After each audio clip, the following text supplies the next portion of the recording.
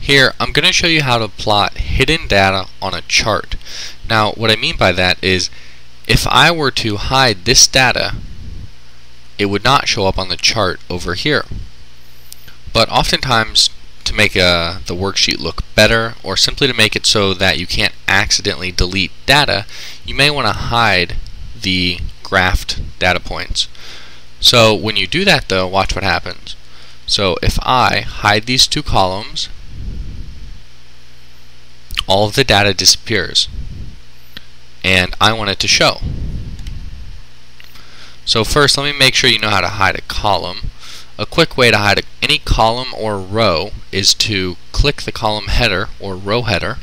In this case, I'm clicking column C, right click, and go to hide, and it will disappear.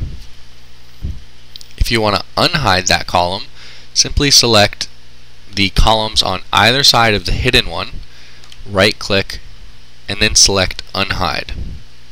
I have a tutorial that explains every way you can hide stuff, including without making columns or rows disappear. So if you want to find out more about hiding data, you can check that out. I think it's about hiding rows, columns, and particular cells. But in any case, let me show you now how to hide this data and still have it show up on the graph.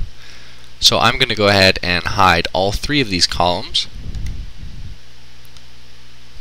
But now, let's make the data points appear. So select the chart or graph that you want the data to appear. Then go to Tools, select Options,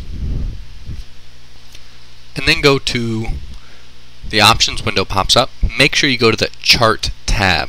Now there are a bunch of tabs on here, so just go to the Chart one.